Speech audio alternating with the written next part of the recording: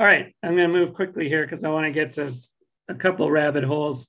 As a lot of you know, I'm revising my identification guide to North American birds, and it's as typical, I guess. It's taking a lot longer than I'd hoped. And one of the reasons is I keep finding rabbit holes to go down. So I want to take you down a couple of rabbit holes. And as those who know me know that once I go down a rabbit hole, I don't come up until every speck of dirt has been analyzed. So the first rabbit hole here is is this thing visible here? The control thing? Why not? We see your screen, rabbit hole number one. Okay, very good. Is clarifying the molts of 8 species of hummingbirds that occur in the Southwest primarily. And these are Rivolis, blue-throated mountain jam, lucifers, broad-billed, white-eared violet-crowned, barreline, and buff-bellied. And as an example of what I was running across, now why isn't my thing? Okay, there we go.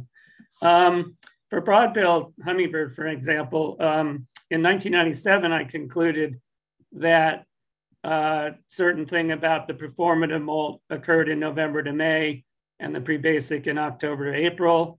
Steve Howell concluded a different set of month ranges for both, and Sherry Williamson concluded a third set, and the Birds of North America concluded a fourth set, which actually, that's Powers and Wetherington, came closer to what I ended up finding because of Susan Wetherington's good work with molt in Arizona.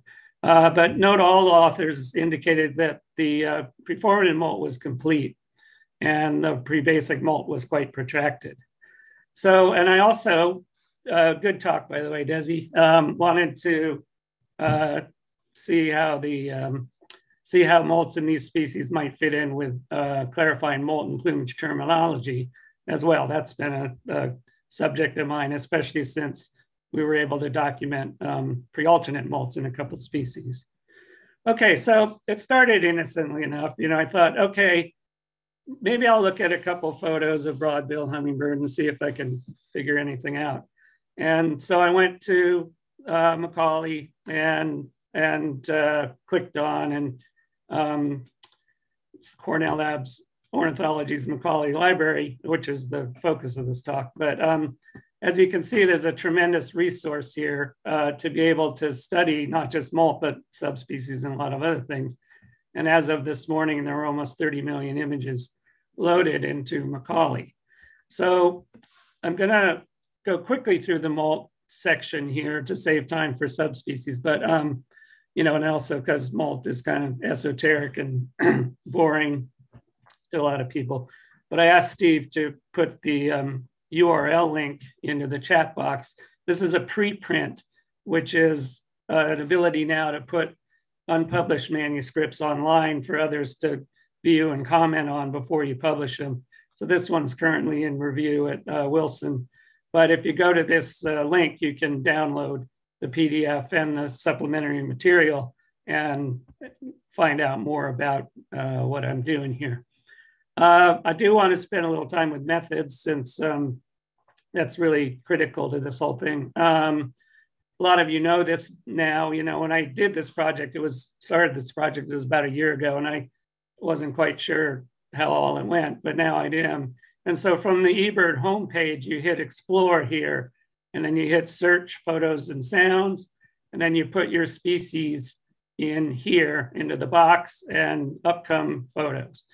And just a note here that there's 15,222 images of broad-billed in the library now as of this morning.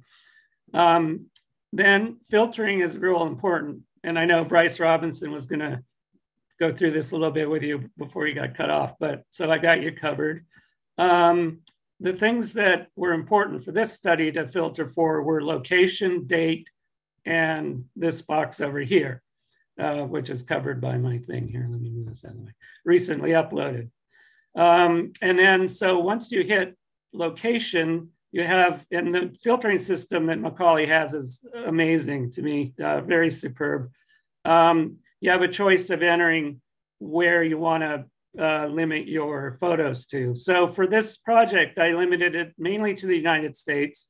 For about 5 species, I had enough data to do everything from the US. But for the others, I had to go down to the Mexican plateau, which I was then able to filter for Mexico and find those birds as well. And then what I did is I went month by month. So I start with July. July all years means since 1901 or whatever, and came up. And in this case, there were 1,554 images of broadbill hummingbird taken in July. So it's quite a sample size to be able to work through. And then over here, you have a choice between recently uploaded, best quality, date of newest first, and so on. And I chose date of newest first because that allowed me to actually track individuals. And so you'd hit an individual, say a vagrant often, and then you'd be able to just know it was the same bird and not include it in the sample size because it's the same individual. And this gets also back to what Hannah Floyd was talking about the other day about being able to watch a single bird all the way through the molt process. And I think the record was a broad-billed hummingbird vagrant back in North Carolina that probably had 400 photos, and I was able to track it through the entire molt. So that was the process I went through, put those filters on, and then go month by month and categorize each hummingbird into these 6 categories: juvenile, undergoing pre-formative molt, formative, undergoing second pre-basic, definitive basic, and undergoing definitive pre-basic molt. And you can see I had some big sample sizes here. And this was a year ago. I had 8,842. Now that's up to 15,000. And by going through a process, I eliminated the same bird and came up with 2,413 individuals by month. These are the numbers by month, 639 in July. And there were less of some of the species, but the range went from 280 in white-eared to 2,413 in broad-billed. So the first thing I wanted to look at was sequence. And the sequence I found to be absolutely fixed, and as reported in the literature, where instead of like the storm petrels, Desi mentioned, go from P1 to P10, hummingbirds do something funny. They get to P8 and then they drop P10, and P9 is the last feather dropped. And so I was able to confirm in all 2,000 plus images of birds in active molt, I did not find any exception to this. And I also was able to document that the secondaries start in the middle with S1 and S6 and converge, and that S4, the fourth secondary, is almost always the last feather replaced. So timing was not so fixed, is more plastic in these 8 species. And I'll quickly just point out that the beige here is preformative molt, the green is pre-basic molt, definitive pre-basic molt, and then the purple are birds I identified as being in second pre-basic molt. And just a quick note that the timing is relatively fixed. You can see that for most species. It's not protracted like I thought it was. And that as far as month ranges went, nobody had it right before. So this is able to eliminate that. Extended molt is also pretty plastic. It turns out that, and I'd known this before, even though we said these 2 Rivolis and blue-throated mountain gems had complete molts, they actually have partial molts. And you can see at a year of age, they still have worn out juvenile primaries. Same with these 3 species here. The interesting guys are lucifers, which seems to only have a limited to partial body feather molt. And that's very similar to other North American smaller species. And then broad-billed, which really was the most variable, its preformative molt could go from partial to complete.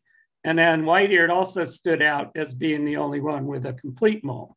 So again, the limited to partial involves body feathers, some gorget feathers, sometimes most or all of the body feathers, but it didn't, this was well before any primaries got dropped. Partial, as I described, retaining the juvenile feathers. I found a few birds, and it was pretty much less than 4% that had incomplete molts, where they would replace 1 or 2 primaries and then stop.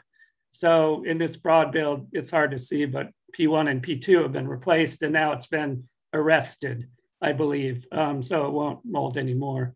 And then the white-eared was different, and that's that it's for all of these species pretty much, except the broadbills that did molt primaries, the body feathers would get replaced partially or almost completely before primaries went. And in the white-eared, as soon as the body feathers started getting replaced, the primaries did too. So P1 and P3 are already dropped in this bird, and it's barely even started the body feather molt. So that's more in line with complete molts in birds in general, whereas having body feathers get replaced well before primaries is not a common strategy. So as you can imagine, all of this molt information really affects how you determine the age. So as supplementary material to the paper, I put together a little primer on how to age and sex all of these species, and that's at this link here, which you can also get through the other link I provided. So molt terminology, I do believe my results support the fact that that in at least the lucifer, and this goes for all of our other migratory common species, annas and black-shinned and rufous, that the first replacement of primary should be considered the second pre-basic molt pulled forward, rather than part of a complete preformative molt, which is how we all had it before. And over here, I kind of put months. This is kind of back of the envelope, but months from the first preformative molt I saw body feathers to the first primary being dropped.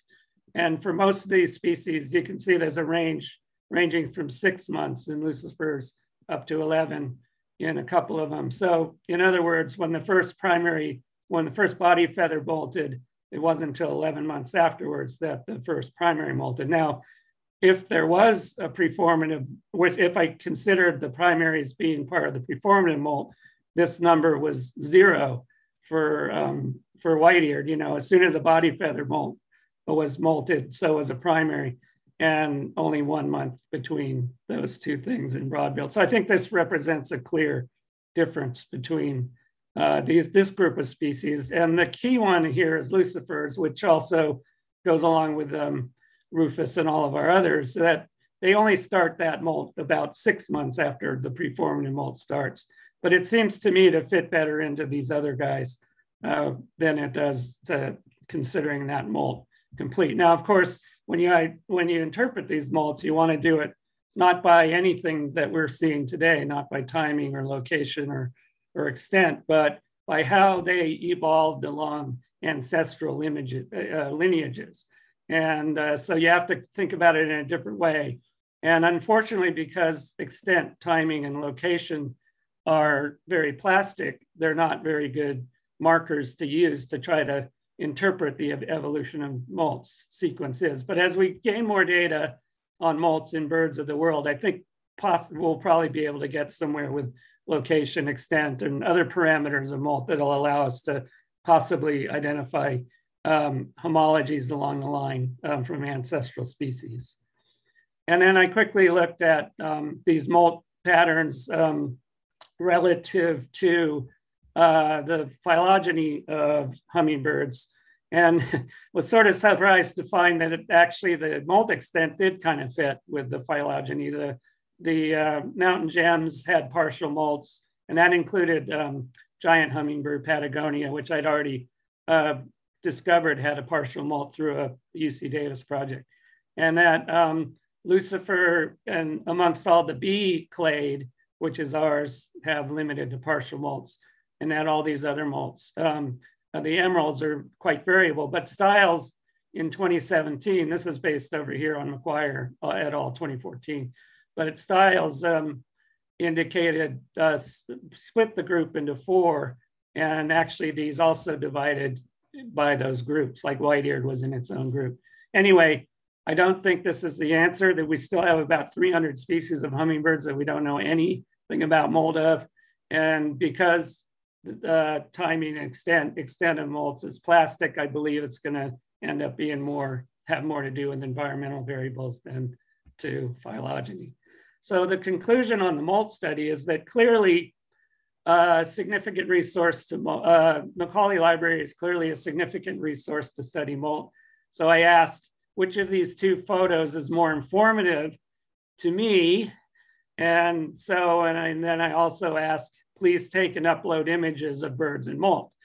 76% of males in my sample looked like this, and only about 23% looked like that. And I also want to say, do not neglect the females. 79% of hummingbird photos were this, 21% were females. So, you know, we do have a bias when we're out there to take photos of these guys, but they're relatively uninformative as far as molt studies go. And same thing for just about any birds. Here's the equivalent with gulls. Here's the equivalent with humans. I won't stay on that very long. And as acknowledgements for the molt study, I wanted to especially acknowledge the contributors who upload photos to eBird, because, you know, 30 million photos, you got a lot of contributors. I relied on 174 of them to do this paper where I actually show figures or do links. And here are some names for just one of the age primer. So all these people, you know, we can't do this without you guys. So that's great. Okay, promised I'd go down a second rabbit hole with you all here. I hope I have enough time. The second rabbit hole is I started in 1997. I basically just followed subspecies for whatever the latest authority said. And it was pretty inconsistent and haphazard. And since then, a lot of papers have come out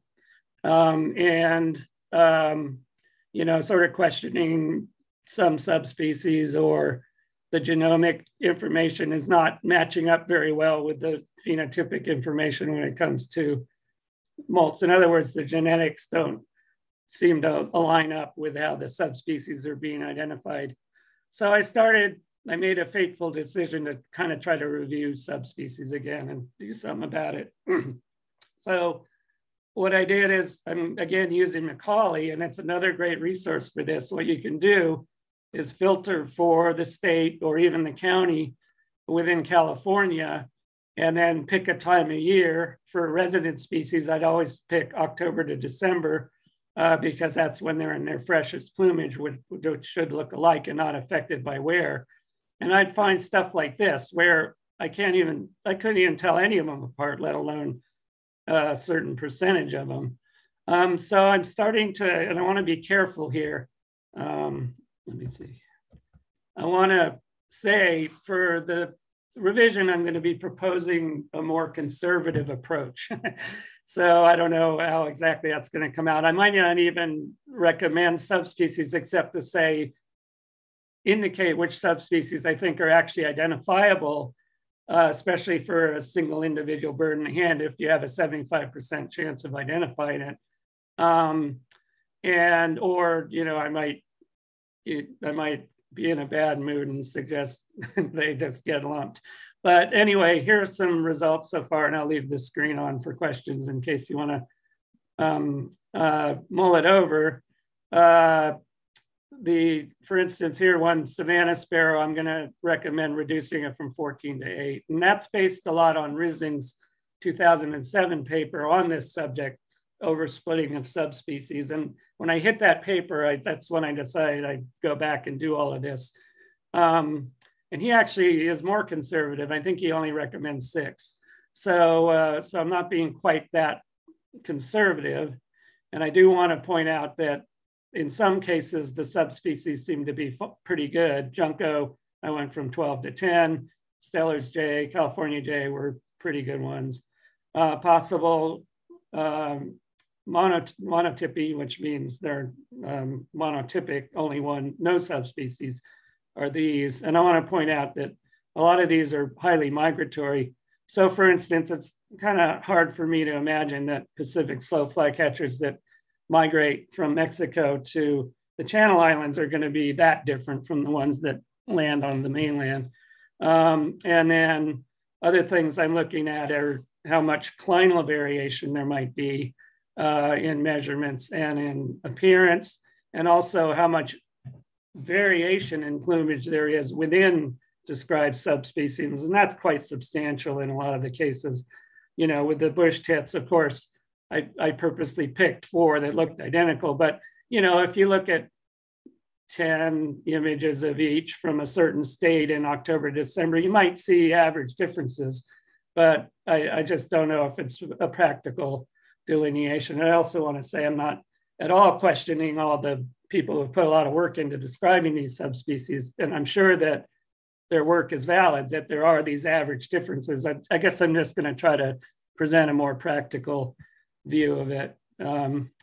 Luke DeSicchio's, I hope I'm pronouncing your name right, study, I noticed on his intergrades, I would now recommend they be switched to those 2, from Sinuosa to Zavoria to Townsend versus Iliacea. And Luke actually mentioned that in this case, everything would seem to be clinal along the Alaska and northern British Columbia coast, and that's what it looked like from images, and not only images. By the way, for migratory species, I would choose the month ranges, April to June, or May to July, depending on the species. But you know, to get actual birds that were breeding there rather than migrant birds. So anyway, that's all I got. And American crow, I just wanted to mention, you know, I was surprised to read Slager et al., which when he split the northwestern crow, he not only split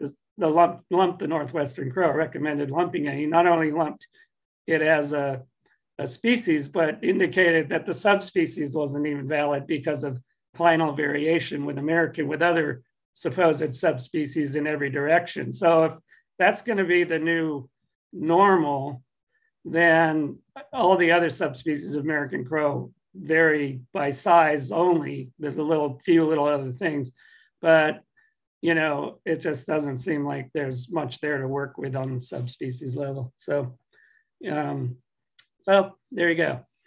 I'm ready for questions. Thanks a lot, Peter. Fascinating as expected. And we have time for a few questions. One, are there enough images of Xanthusis hummingbird to see if it follows the white-eared's different molt strategy? I'll bet there is. I haven't done it because it's not going to be in my book. So I have to focus on that first. But yeah, very good question. And I'll bet, you know, maybe in another 5 years, whenever I get done with this, I'll take a look at that question as well. For the migratory species, broad-tailed rufous calliope and black-chinned in the west, John Dunn has not noted flight feather molt in late summer and fall. You mean birds moving south? All of those guys molt on the wintering grounds once they get to the wintering grounds, and that's why they're 6 months offset from when they do start the body molt. But John, I'm sure you've seen the the birds flying south, the young males that have started to molt their gorget and have a few brilliant gorget feathers. Well, that's what I'm now, and Desi and I concluded for rufous hummingbird, is what we're going to call the preformative molt, and rather than the beginning of the preformative molt followed by the end of it on the wintering grounds. And by the way, I did not see any evidence for pre-alternate molts in any of those 8 species, but that would be very hard to detect from photos. All right, and there's a question, how do you tell that a hummingbird had an arrested molt? By the fact that those few birds that had stopped the molt, first of all, they weren't actively molting at the time. And hummingbirds, when they molt, you see at least one feather's dropped all the way through the molt. They have a timing of it where one feather drops and the other one drops before the last one's grown in. So you always see at least one molting or growing, whereas in those cases, they were all complete, just sitting there, no molt. And second, I would find birds all the way through 1-year-old bird, say broad-billed hummingbirds that had molted P1 to 4. They were all pretty worn looking, but the P1 to 4 had obviously molted a year earlier, and then the molt had stopped. So there was clearly no continuation. Of course, I don't know that in the next molt it didn't start with P5 in that case, but it just wouldn't fit in with what we know. All right. And then finally, John Dunn says in savanna sparrows, possibly bush tits, there are likely 2 species involved. And he reminded us that the AOS has rectified the crows, the Northwestern and American crows. Yeah. So I'm a relic myself. I'm a kind of more of a lumper when it comes to this kind of thing. But so I guess I'll reflect that in my subspecies. But I'm going to be careful, and I'm going to maybe not even recommend that they be synonymized, but more say, here's a different take, and for practical reasons, this is what would be useful, or something like that. All right. Well, thanks a lot, Peter. We love hearing at these conferences about whatever rabbit hole you've been going down most recently. So we really do appreciate it. Thanks a lot.